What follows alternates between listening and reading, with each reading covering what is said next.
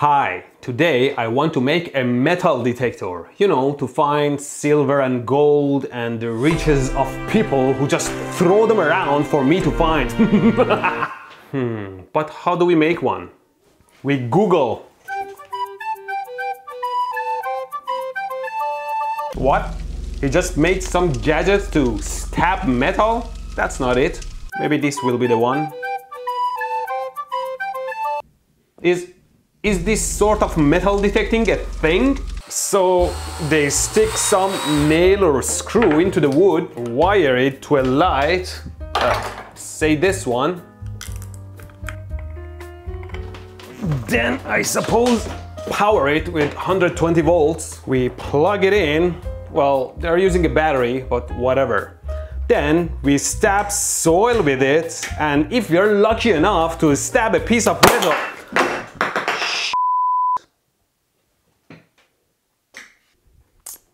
there is just some debris. Oh,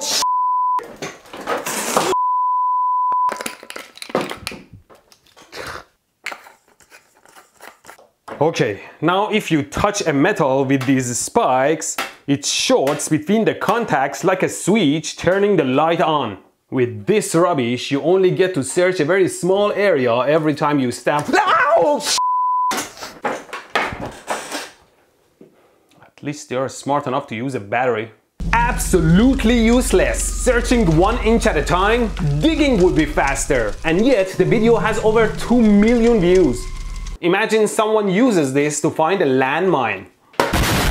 The correct way to metal detectoring is with magnetic fields, as in inductors. And for that, we have to do a bunch of testing using my sponsor Keysight's Tools, who are having a brand new event called Keysight World Innovate. A 3-day free event in which they will cover some future technology. Like in day 1, they'll talk about how we are going to create super speed network highways using 5G and 6G. 6G? Are we pushing the frequencies even higher into the infrared or visible light spectrum, or are we skipping straight into ultraviolet spectrum? I guess we'll learn about it if we sign up from my link in the description, more at the end. So, the magnetic fields generated by an inductor can penetrate deep into the soil and let us know what's going on under it. Like this primary coil of my microwave oven transformer, without the secondary, so no deadly high voltages. If we ignore the deadly 120 volt AC. Anyway, we plug it in. That's why they glue the cord together tight, otherwise it wants to fly apart. And now we can detect metal. My breaker popped. See? If your magnet is strong enough, it can literally pull metal out of the ground. Again, not something you want searching for landmines. And we don't need that much strength, but we need to know how a piece of metal affects the magnetic fields and the inductor itself. And we have to use AC to create changing magnetic fields. Changing magnetic fields create eddy currents in metal, which I talked about in my old video, which would want to push them apart, like you saw in the core. But in ferromagnetic material like iron, the metal itself becomes an even stronger magnet with fields at the same direction as the electromagnet and gets attracted to the electromagnet.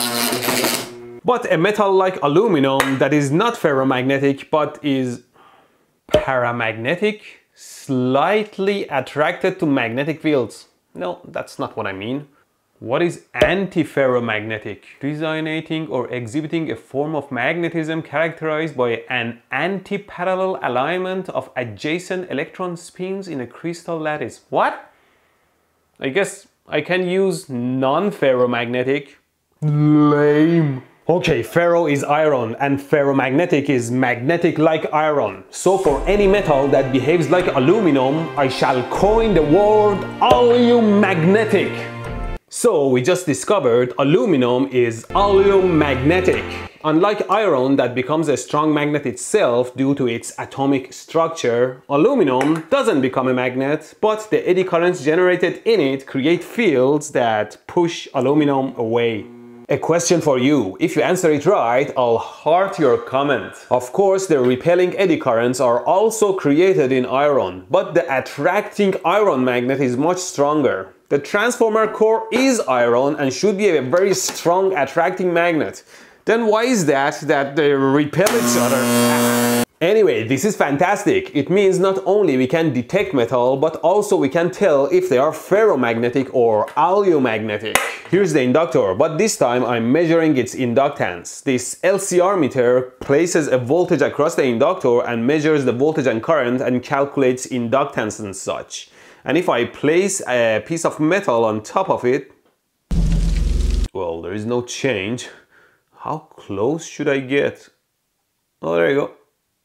Maybe the iron core is focusing the fields too close to the core and very little gets out. I should remove it. But anyway, this piece increases the inductance by around 10% max. Without the core, ooh, seems like the fields are getting a little bit further. Still, it is changing by around 10%. Okay, what do we do with this? Google.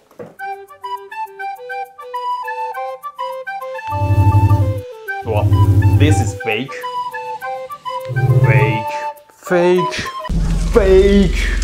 You're watching Keystone Science. Finally, a legitimate channel. He's creating an oscillator circuit using a coil and a capacitor as its filtering circuit.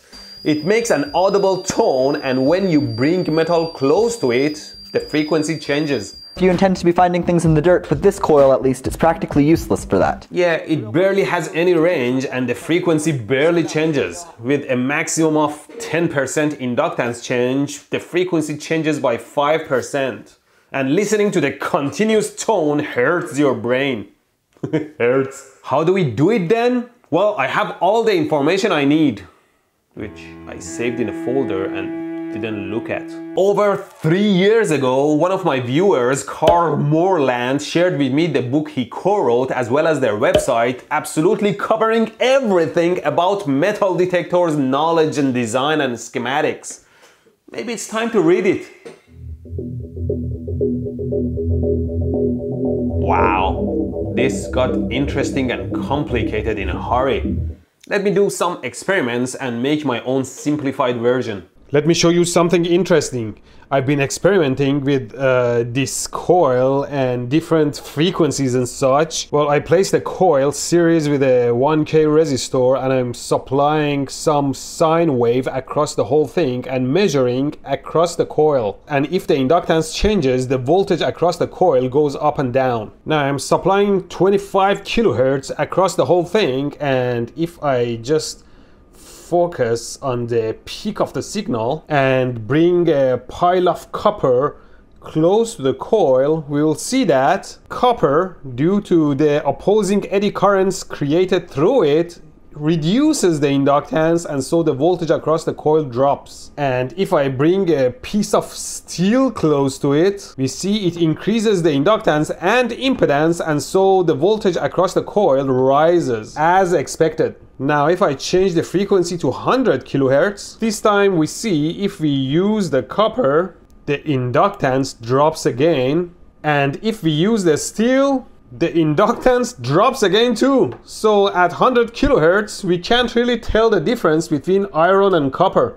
Has something to do with the resonance frequency of iron crystals or something. But it seems like if we use 25 kilohertz, we can tell the difference between ferromagnetic and oleomagnetic material. So we'll use that. I'll keep repeating oleomagnetic until Ward stops putting a red line under it. Here's the plan. I will also make an oscillator using the inductor as its filter. Any metal close to it will affect the inductance and so the resonance frequency. And measuring that, I can detect metal and its type. For my circuit, I'll use the trusty ZVS oscillator. I like this design. With my added current limiter circuit, it is pretty reliable. It can run the coil at around 3 times the supply voltage and runs a ton of current through it without loading the supply much. But I don't like these 2 resistors. They need to have a small value so they waste a ton of power and get hot. In fact, if you know of a good solution for this or a better driving circuit, let me know in the comments. I could heart your comment. Let's make the circuit. I print some sort of coil holder like this. Let's freestyle the coil. I'm using like 26 gauge wire on a 10 centimeter diameter. I'll turn 5 turns first, then I pull out a center tap, then I'll wind another 5 turns in the same direction, like this, a beginning, an end, and a center tap. Per calculations, I can't just wing it. It seems like I have to go with 28 turns with center tap. I think it ended up like 32 turns. Whatever. And here's my circuit too. I'll probably have to readjust some components like the capacitors to hit the right frequency. Here's the circuit running on 9 volts, so later I can run it on 6 AA batteries. This is the voltage across the coil at around 28 volt amplitude. A bit distorted sine wave, because I think I miscounted some of my turns, but that's okay. And this is one side of the coil to ground, and I set the frequency to around 25 kilohertz. So if we bring a piece of iron close, it barely changes. Maybe if we zoom out, we see the frequency drops as iron increases the inductance. And if we use a roll of copper, we see the frequency rises as copper reduces inductance. But the frequency changes very little with these, maybe around 1 to 2%. How do we detect such a small change?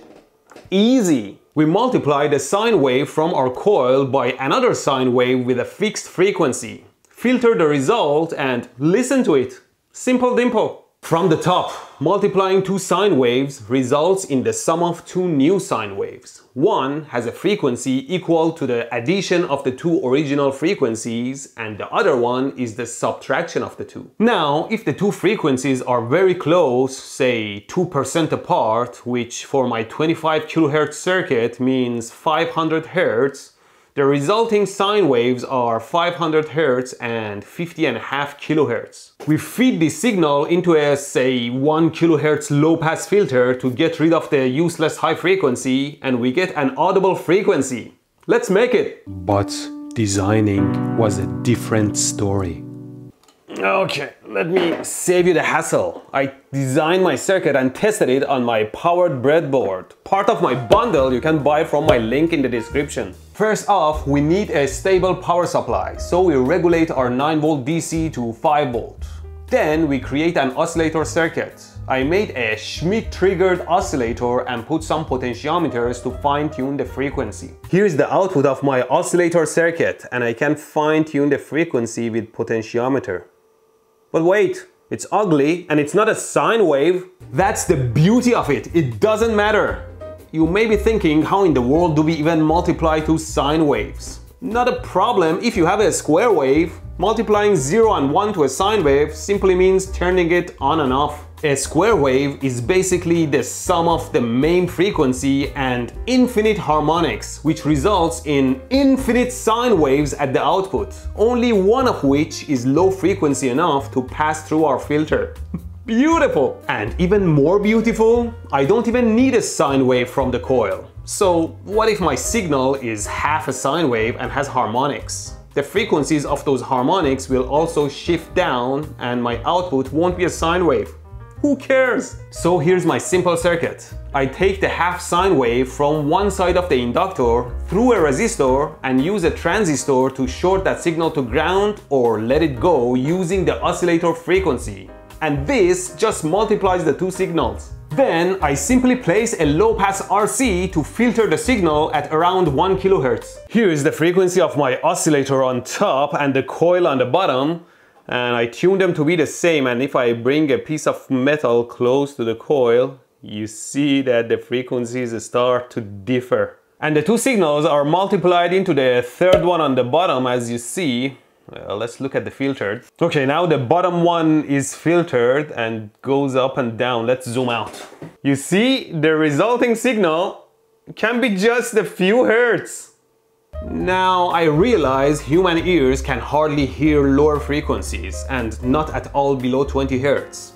But we can hear a single very fast click of say 500 microseconds. because a single pulse has many audible higher frequency harmonics. With this, I can make use of frequencies even below 1 Hz. It makes a click, I hear it. So first, I clean up my signal using a Schmitt trigger comparator. Here's the signal on the top, cleaned up and inverted through the comparator. Then pass it through a high-pass RC filter. The edge of the signal going through the RC filter turns into this ramp that has a fixed rate dictated by the R and C values. Pass it through another comparator to make it a pulse. So now these ramps turn into pulses with around 500 microsecond widths. You see if the frequency changes, the pulse width remains the same. And then we can either process these pulses and send them to a headphone, or in my case, I just use a transistor to drive a buzzer. And here's what we hear. We can hear frequencies well below 20 Hz. Done! Here's how it works. First, we tune the frequency to match the frequency of the coil, so we don't hear any pulses. Of course, we should keep all the other metal away. Then we bring a chunk of metal close to the coil. It starts sensing it from like 6 inches away.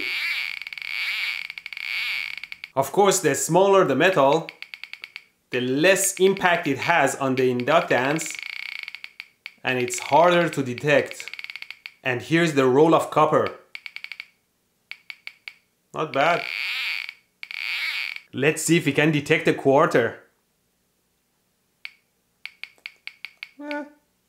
From around 2 inches. How about my ring? Yeah, we can do it. Of course, both types of metal create a frequency difference and sound the same, but to detect the different metals, we can increase our frequency difference, say by lowering the frequency. Now ferromagnetic metal lowers the frequency, and oleomagnetic metal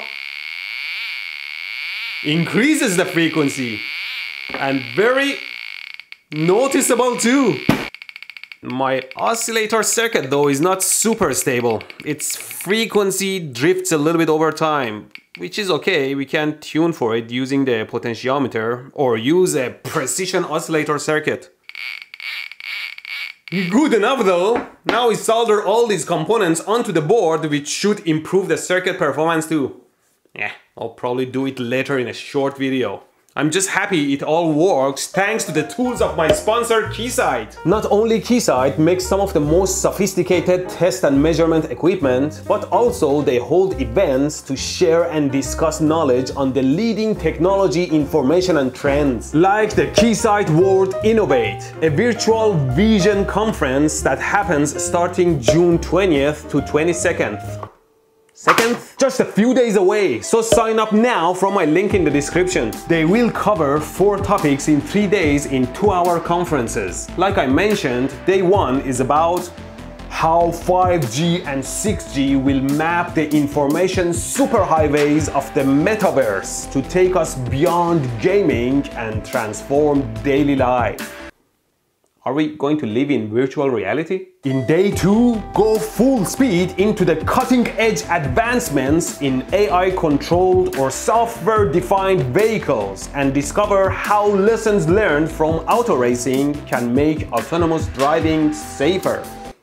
These sound like a fictional movie is becoming reality. On day 3, we cover non-terrestrial networks and digital healthcare.